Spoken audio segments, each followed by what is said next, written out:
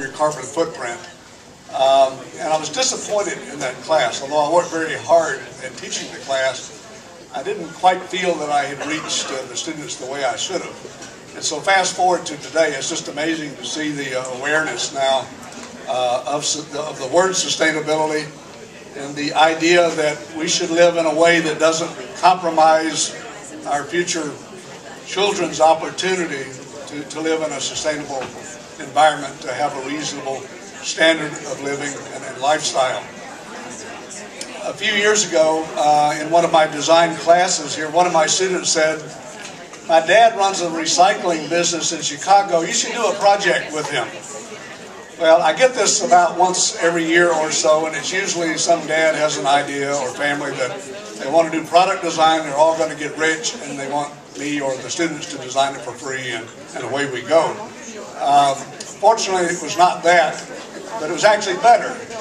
Willie Cade was the man that runs PCRR Recycling in Chicago. He's spoken here several times.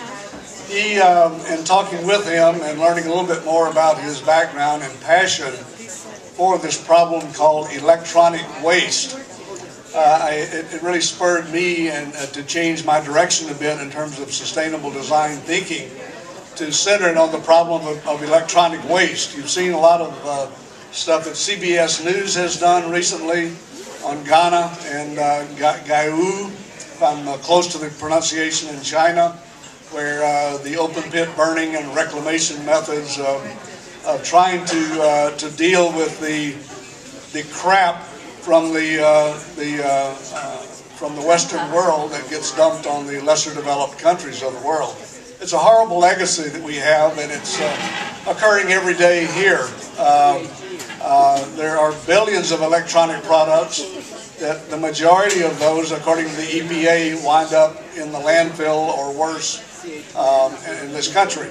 To me, it's not so much that that stuff is in the landfill leaching out and causing problems, although it does cause very serious problems in some of the lesser developed world.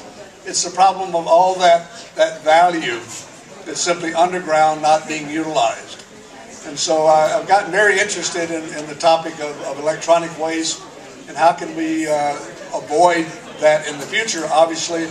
But we have a huge problem of how to deal with it right now. So what we've done, thanks to the Student Environmental Committee, that's all changed to a different name now, but same kind of challenge, is because of the fee that the students voted in here at the university, we were able to get a small grant and teach a class to study the electronic waste problem here at the university and also begin to understand it nationally and internationally. We did that for a semester and got encouragement to resubmit, got another grant to do another class in which we hosted the first Illinois Sustainable Design e-waste design competition last year. That's online now if you want to look at it. We've gone international this year with the competition. We just received Dell, and of all companies, Walmart. Yeah, Walmart is really serious about being sustainable. They are in a position to make some serious changes, which I'm convinced personally they're beginning to do. They are sponsoring this competition to the tune of $20,000 for about 6 teams that are going to split that probably equally. And so you can look online at ewaste.illinois.edu.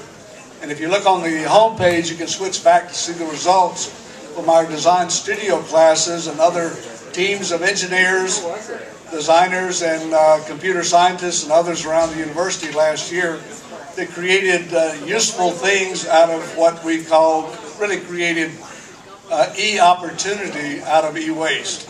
So that's just one of the things that we're doing. We're enjoying it this year. We are collaborating this year with the county in a county-wide collection event. So I would encourage you, if you want to recycle your e-waste, your electronic waste. How many people have an old computer sitting around at home, or your parents do? Yeah, it's fairly typical. Most of us do. You're afraid that the data is going to get out. I have personal information there, perhaps. But we're doing research in this area to try to understand this problem. So we'll be doing a short survey.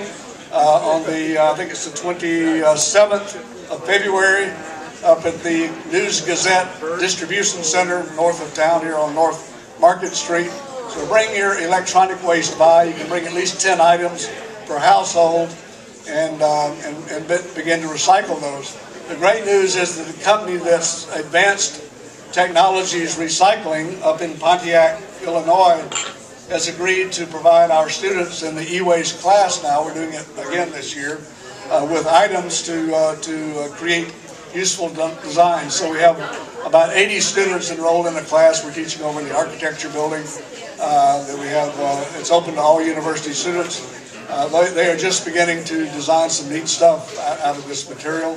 And we're doing a lot of interesting lectures and trying to understand this huge problem.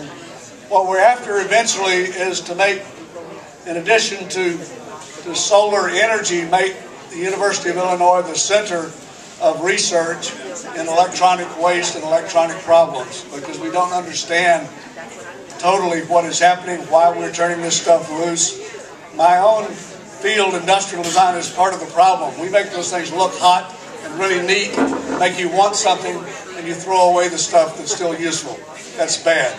So my reason for being involved is I think I'm part of the problem, I ought to be part of the solution, and we're having a lot of fun with it. So thank you so much for providing the opportunity.